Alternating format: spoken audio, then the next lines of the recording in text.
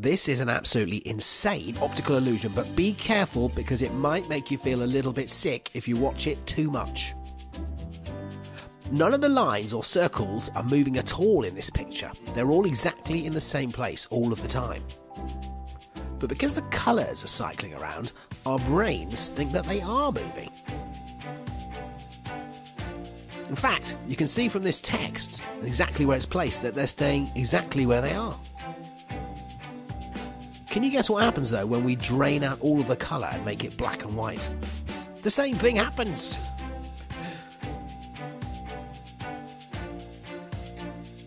So it isn't actually the colour, it's just that our brains get confused by the movement. That cycling is making us feel, well, it's making me feel a little bit nauseous.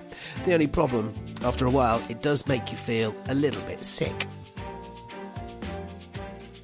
Thanks for watching, and don't watch this again straight away, because you might feel a bit too giddy. It's just a warning, but I wouldn't if I were you. I've been watching this too long myself. Remember, don't watch this again right away, because I don't want you to feel giddy and sick, like I have.